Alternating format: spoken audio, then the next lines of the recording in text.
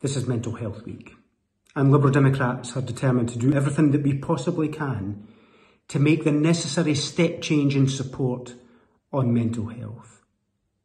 The first thing we need to do is to support our frontline health and social care workers through this crisis. That means providing the necessary helplines and support to help them cope. We also need to have a plan to catch up on the backlog and the surge in demand that will come following this crisis. And the third thing we need to do is to make sure that every workplace has got a mental health first aider to help them in those crucial early hours with a mental health episode. These are the things that Liberal Democrats are determined to do.